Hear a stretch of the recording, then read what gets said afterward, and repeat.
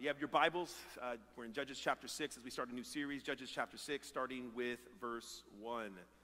The Word of God says, "The Israelites did evil in the eyes of the Lord, and for 7 years, he gave them into the hands of the Midianites.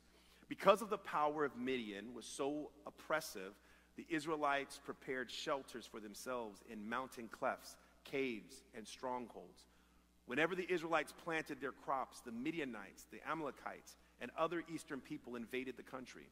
They camped on the land and ruined the crops all the way to Gaza and did not spare a living thing for Israel, neither sheep nor cattle nor donkeys.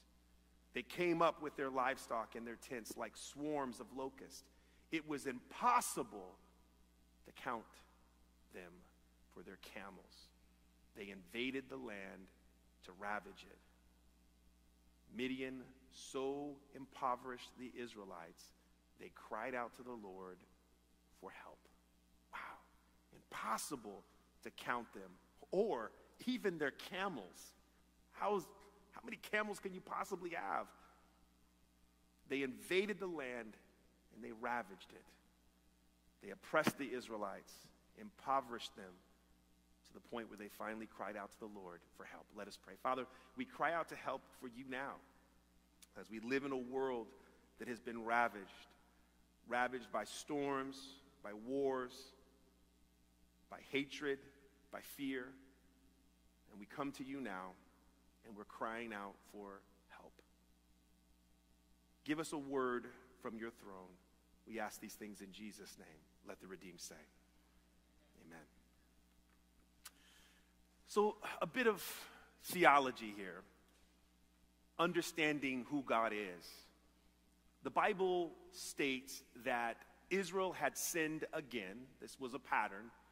This was very soon after they had been freed from Egyptian bondage. And now they're in their own land. But good things have a difficult time lasting. Isn't that our experience?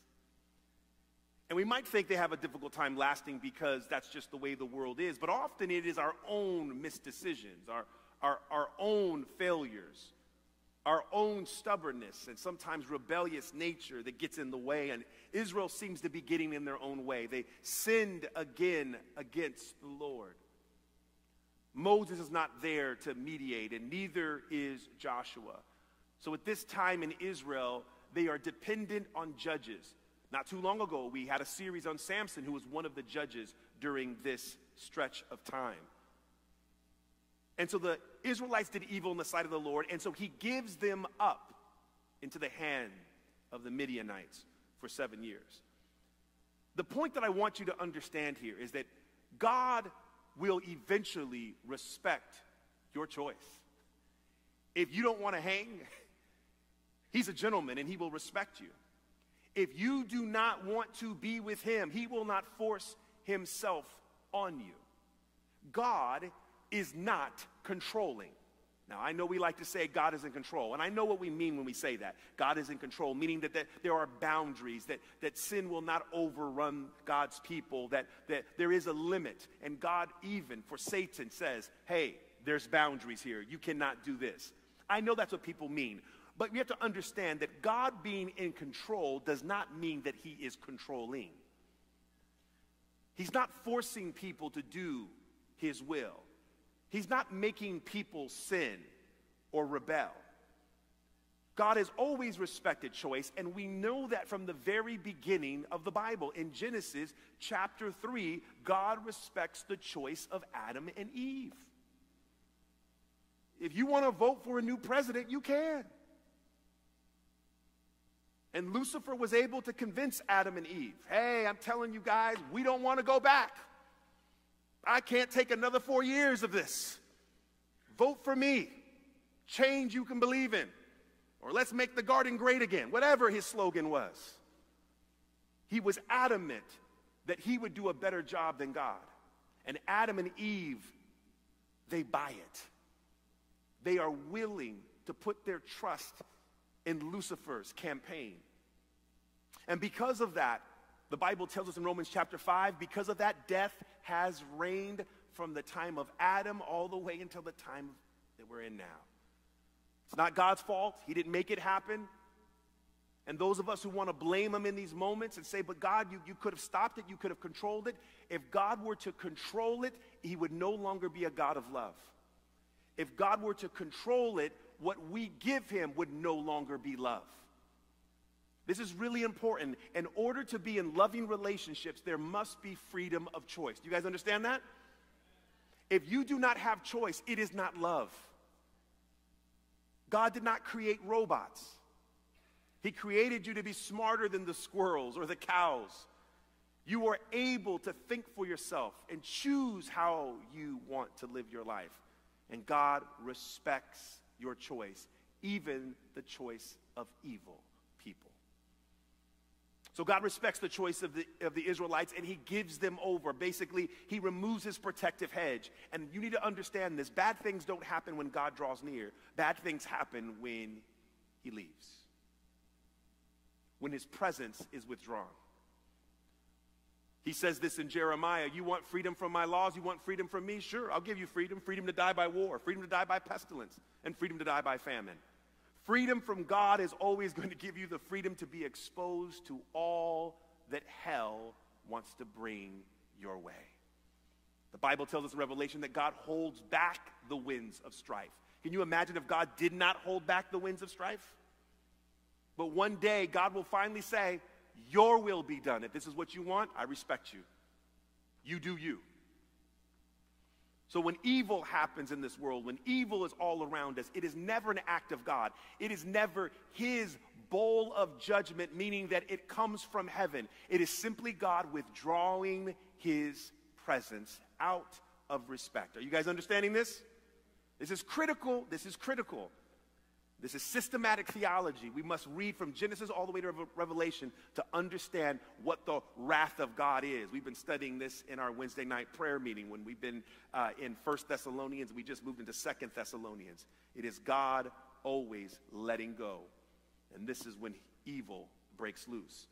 And so the Bible tells us of what's happening in Israel. Because of their apostasy, they're now understanding what it's like to live under the system and religious governments of other nations, wicked nations, nations that will sacrifice their children in order to appease gods, nations that do not believe in an eye for an eye and a tooth for a tooth. I mean, let me tell you something. In the Old Testament, in the Torah, an eye for an eye and a tooth for a tooth is merciful. When you look at some of the things that are happening in this world today, can you imagine if that is how we did war? An eye for an eye and a tooth for a tooth? Many of us would applaud and say, wow, that's gracious. That's not how we do war today, is it? Someone says, you send a missile over here, we'll send 15 over there. Oh, well, if you send 15 over here, we're going to send 40 over there. You send 40 over there, we're going to send 400 over to you. When God gave Moses the law to an eye for an eye and a tooth for a tooth, it was so that they would learn fairness and never abuse one another. Not even under the guise of justice. Then Jesus comes around and says, you've heard in the past an eye for an eye and a tooth for a tooth. Well, I'm gonna do better. If someone strikes you on your cheek, give them the other. If someone does harm to you, right? Bless them. Christ goes beyond that. That's why it's so interesting when I see certain governments that claim to be under God's protection, under God's leadership. And I'm like, y'all don't even follow your own laws. You don't even follow what your God prescribes. And so Israel is getting a taste of what it's like to live in a world that have no boundaries. Where people can come in, trample over your crops, kill every living thing, even your pet cats and dogs. And so they cry out to the Lord for help. We're sorry, Lord. We failed. We want you back. We thought it would be better without you. We thought we could have everything our hearts ever desired without your restrictions. Now we realize that your laws have been protecting us. Your ways have been a boundary. Your love has been a shelter. We're sorry. Help us. Aren't you glad the Lord is not like us that can be petty and go, oh, now you want to talk to me? The Lord sometimes has his moments, and he does. After verse 6, God does go into a little bit of it. We're not going to read it, but God does go into a little bit of a moment of history lessons because God has to remind people where they're coming from. He says, you remember how I did this and I did this and I did that and you guys rejected me? Okay, I just want to make sure we all know how we got to this point.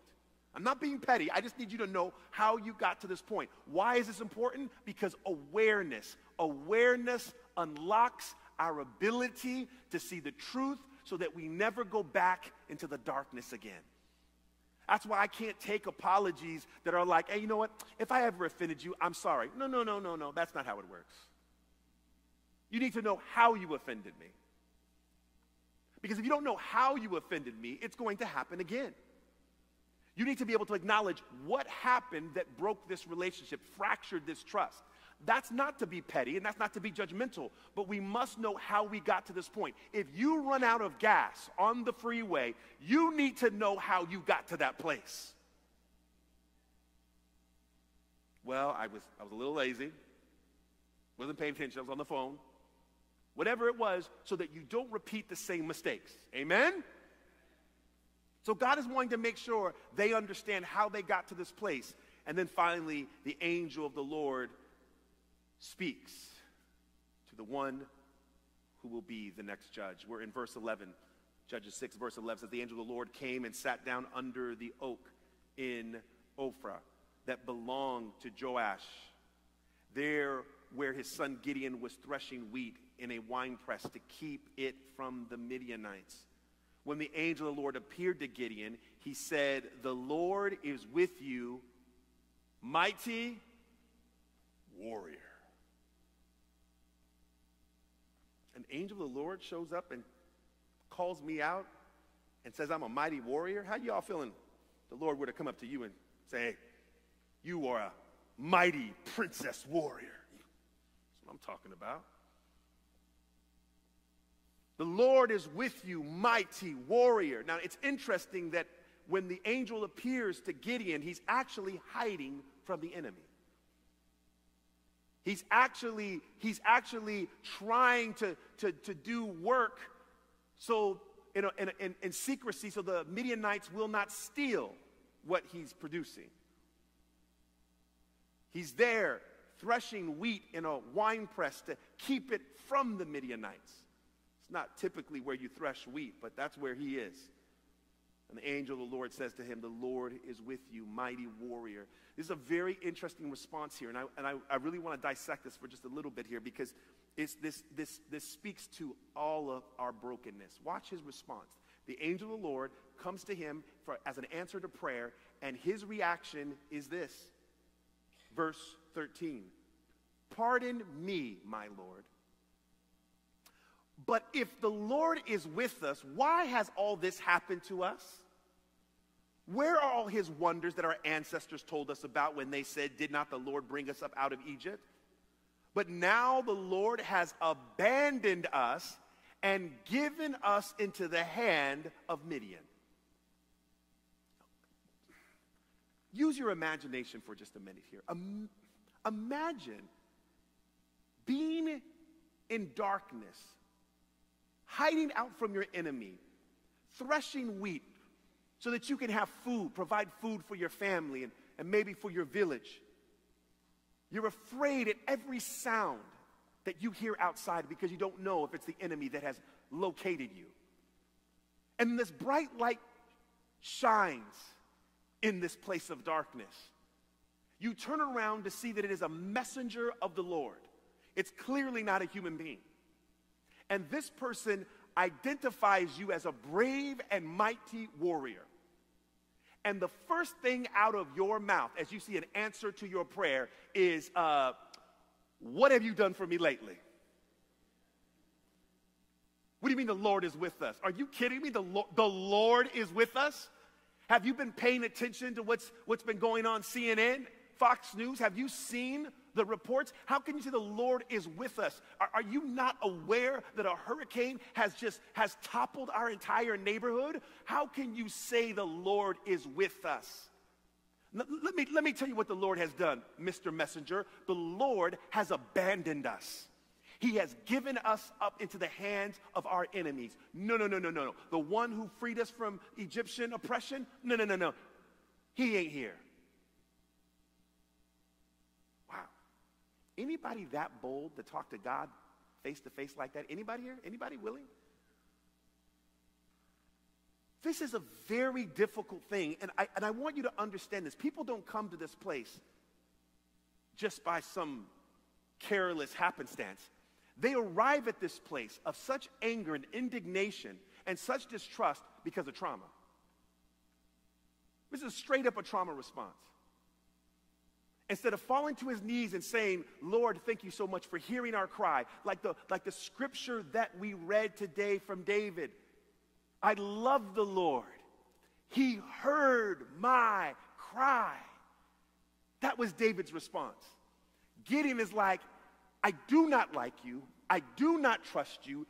You have abandoned me. You're not with us. Unfortunately, many of our religious experiences, many of our spiritual experiences are filtered through our trauma.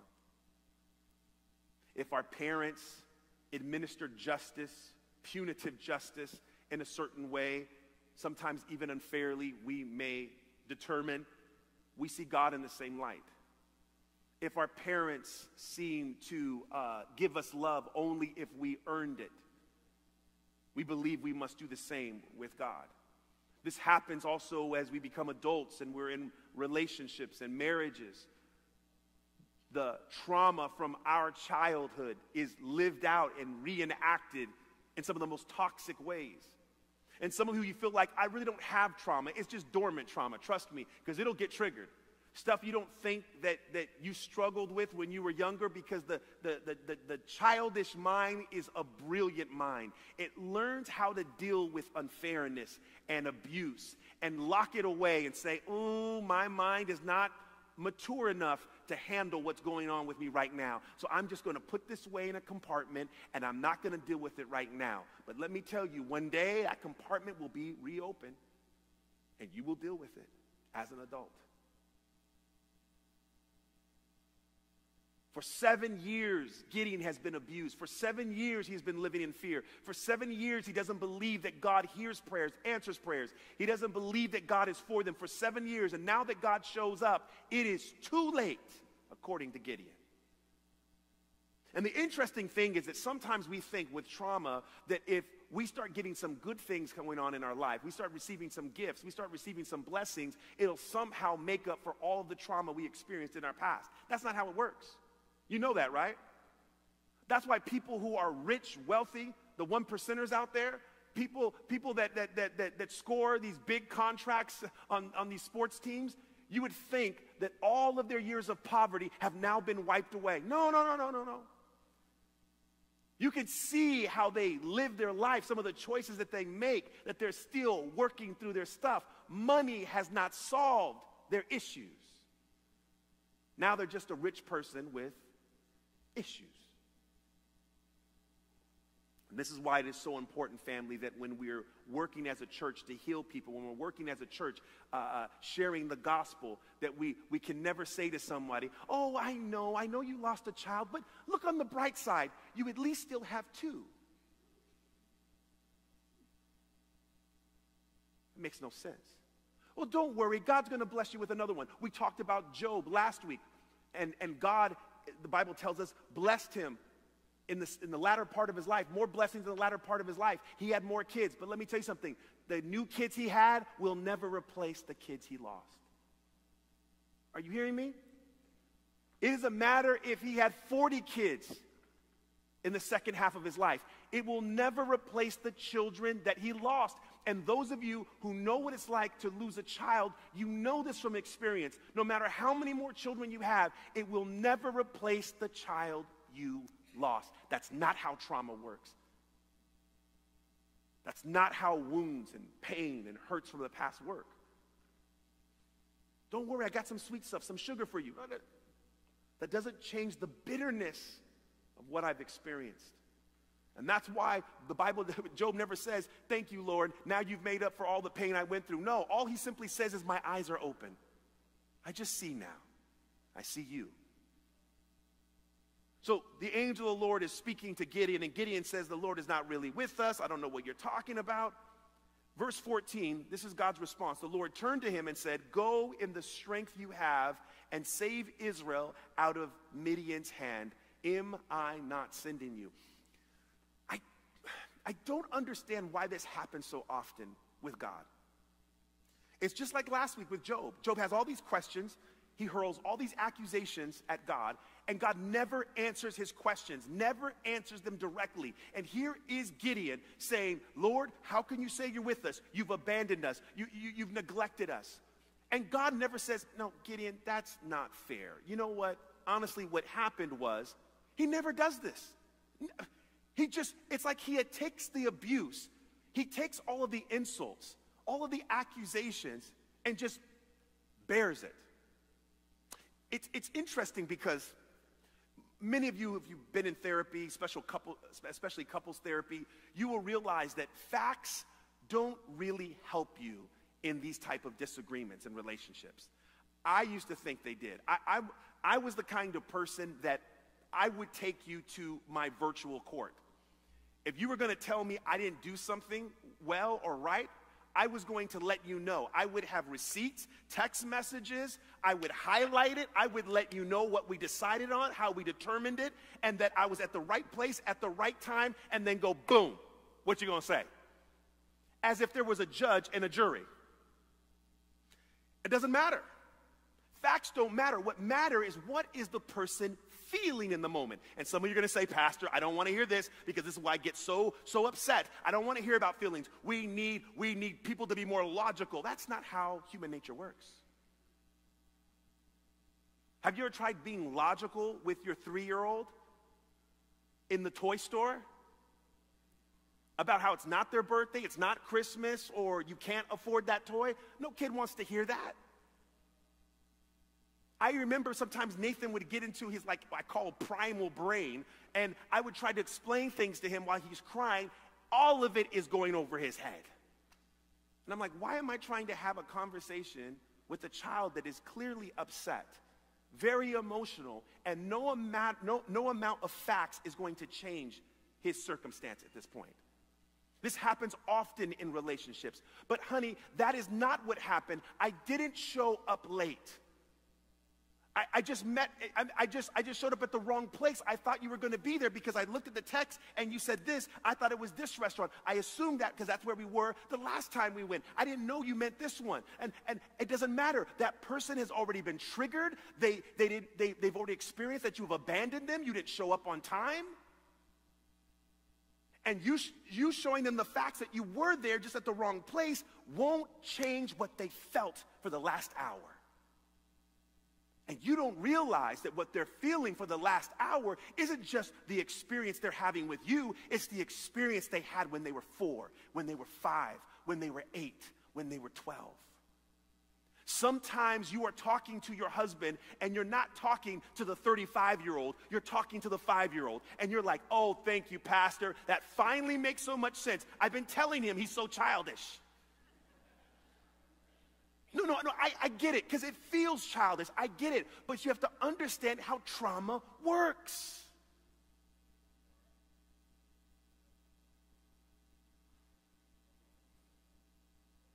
The reality is that most of us, when we're in these spaces, don't like feeling the responsibility of a person's emotional pain. We don't like to think it's our fault, but we have to remember this is not about assigning fault. It's about what does it take in this moment to heal. And God doesn't waste his time trying to explain to Gideon, actually Gideon, it's y'all that abandoned me. Y'all pushed me away. Y'all cut me off. If you remain in me, I will remain in you. But if you do not remain in me, you are like a branch that withers away. That's not God saying, I'm going to make you wither. I'm telling you what naturally happens when you push me away. I respected your choice. God's not going to go there with Gideon because Gideon would be incapable of hearing it. So what God starts laying down are new pathways. Gideon, go with all of your strength. Go with all of your strength. I am going with you. You will save Israel out of Midian's hand. I am sending you.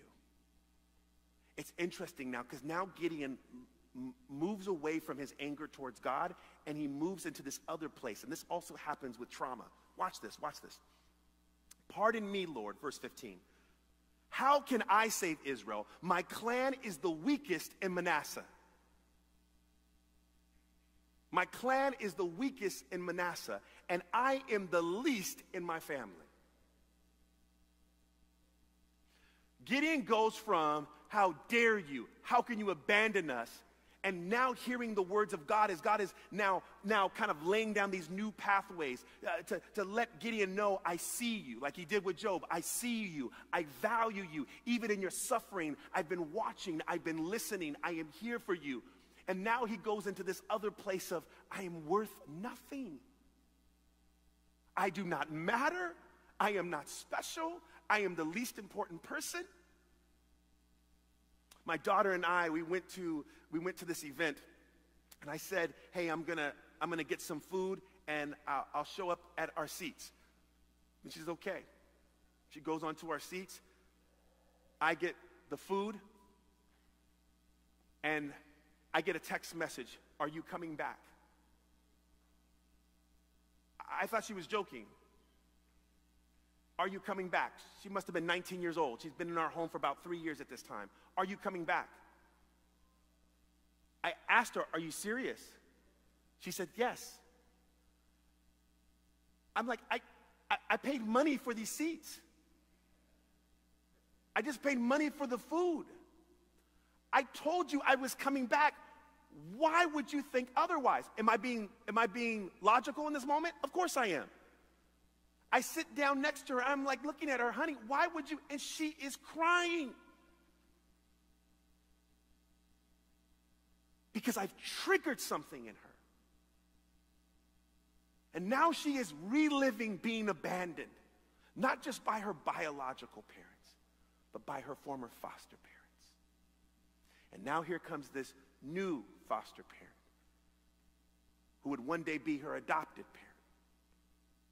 Her adoptive parent. And I am telling her, trying to reassure her, I had to live for years with the mistakes of father figures before me. And I would argue with her in times like, well, sweetie, I'm just going to the school and I'm coming back. I was a chaplain. I'm going to the school. I will be back. I don't like being home in the dark. I'm like, you're 20 years old. How can you be afraid of the dark? And then I started reading books so I could understand my daughter. The Body Keeps Score. Anybody ever read that book before? Wow. The Broken Way. Oh, I started reading and I started to understand this is not something that can be dealt with facts and logic. I had to look my daughter in the eyes and tears. I said, sweetie, never again am I going to fight you on this. If you tell me you're hurting, I'm in there with you. If you tell me that I've left you and I abandoned you, I got an Apple Watch just so I could always respond to her messages. If I didn't respond quick enough, she'd say, why are you ignoring me? I'm like, sweetie, I've been in meetings all day. And some of you are going to say, Pastor, you're training her the wrong way. You need to set her straight. I tried it that way. It only made it worse. So every time she would come with something negative, I would always say, oh, sweetie, I love hearing from you. Just redirect it. I love hearing from you. Oh, every time you text, my heart leaps. I love you. You're my daughter. I'm so proud of you. I'm so glad you're in my life. And it's hard for a person to stay focused on this path of abandonment when they're hearing what they've always needed to hear and be reassured of. And God does that. Gideon he's living out his trauma. You've abandoned me. How can you say I'm special? How can you say I'm strong? I'm the weakest. I'm a nobody. I'm the least of the least. And he says, oh, you're strong. You're brave. You're mighty. You're my son. You're beautiful. I'm the least. And the Lord answered in verse 16, I will be with you, and I will strike down all the Midianites. I'm with you, man. We got this together. When Jesus was baptized, he heard these words, this is my beloved Son in whom I am well pleased. We don't know, this might have been the first time Christ heard a physical voice, an audible voice. This is my Son in whom I am well pleased. Can you imagine Jesus hearing his Father's voice? Oh, Daddy, oh my you, oh my you. Yes. And then immediately the Bible says the Spirit leads him into the wilderness. Matthew chapter 4, leads him into the wilderness to be tested for 40 days and 40 nights. 40 days and 40 nights, no cell phone reception. No food, no water, no friends, no family.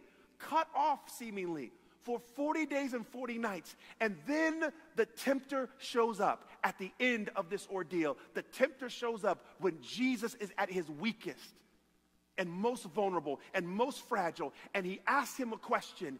If you are the Son of God, you can do this, right? You can turn these rocks into bread. Feed yourself.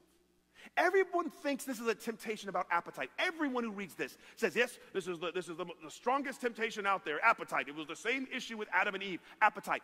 I'm not going to say that there was no element of appetite, that Christ wasn't hungry. I'm not going to say that Adam and Eve didn't think the fruit of knowledge of good and evil didn't look good and desirable for food. But you have to understand something. There's something deeper there. He says, if you are the Son of God. Just like when the serpent told Adam and Eve, you're not like God. If you eat this fruit, you will be. But if you don't, you're not like him.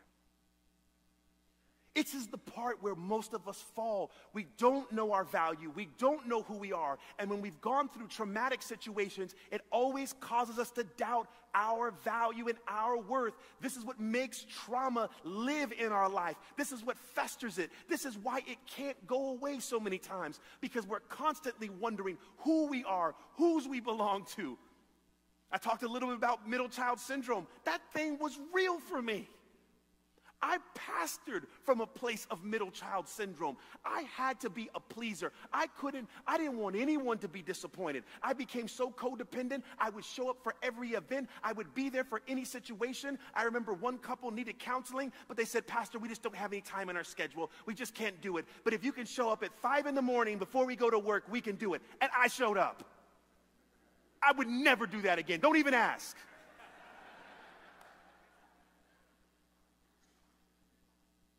But that middle child syndrome thing just exploded. I would finish with a sermon. I would think, I was terrible. I was awful. I didn't do enough. I wasn't good enough. What God has had to do to repair, I couldn't be your pastor if this stuff didn't get fixed. I was going to leave ministry altogether because it was too much brokenness. But God began to repair. Some of it in therapy, some of it just simply awareness, finally seeing what the source was. Some of it is having to rewire, tell yourself the correct and accurate narrative. You're not good enough. No, I'm his beloved, and he's pleased with me. I haven't done enough. God has done enough. You don't need to overwork in this space. I am going to be with you. I am going to be with you. I have chosen you. I have called you. I say you're brave and mighty. Go with all your strength. If you are the Son of God, if you are the Son of God. And Jesus says, oh, man shall not live by bread alone. It's not what you say, it's what my Father says. Oh, but if you throw yourself off the top of this temple, the angels will spare you and prove that you're the Son of... No. That's not even what they think. They don't even have to think I'm the Son of God for me to know that I'm the Son of God. Oh, but I'll give you all of the kingdoms. You can't say you're the Son of God without having possessions, without having kingdoms that you can rule. It's not what I have that makes me who I am. My dad told me I'm his son. It's good enough for me.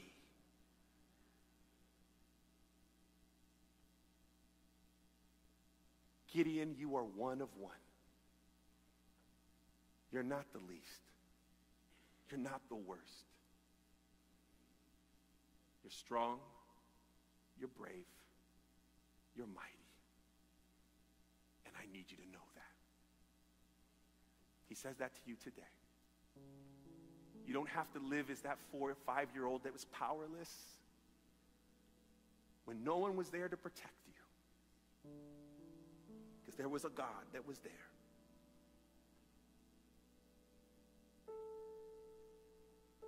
And that God right now is speaking to you, telling you, I have not left you, and I will never leave you.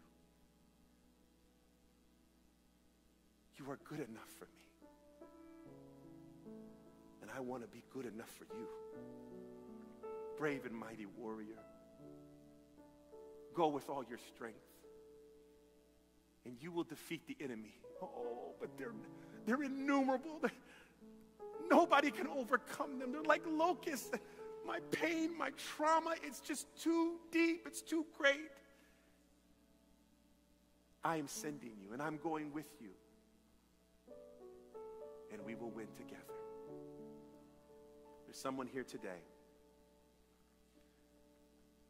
You want to overcome this trauma. It may happen through therapy over time, but it won't happen if it doesn't start now with you first hearing what God has to say about you. There's someone here today that needs to hear these words so that when you get into that disagreement with your spouse, you're not triggered all the way back to when you were 12 and 13. That you'll realize that even disagreements doesn't mean you're about to be cast off somewhere. No. I know that I'm loved. I know my God hasn't abandoned me. I know that I'm special. Even if I was born in the middle, God knows my name. I am one of one. If that's who you are today, I'm going to ask you to stand to your feet as we pray. The story of Gideon's not over. We have much more to share. This is just the beginning. You are one of one. I am the least. No, you're not. Father, you see those who are standing. Thank you so much for the challenge today. Opening our eyes to see the situation as it is. We've been reenacting our trauma, our pain, our disappointments that go years, decades back. For Gideon, it had been over the last 7 years, but we thank you so much for how you redirected him, because the way you redirected him is the way that you are redirecting us. I'm a nobody. Oh, you're a somebody. I'm of no value. Oh, you are of such great value. Nobody knows my name. I know your name. Even the hairs on your head, I have numbered. Thank you, Father, for reminding us that we are one of one. The trauma in our life is not an indication of how you care about us or don't care about us. It's just a reflection of how broken this world is. But you are willing to put the pieces back together, and we're willing to start now. Remind us of who we are in you. Are you not sending us? Are you not with us? Thank you. May the healing begin. In Jesus' name, amen. You may be seated, church family. God bless you this week. Continue to pray for our families that are camping. Continue to remind yourself that you are one of one. For God so loved you, you are his beloved. God bless you.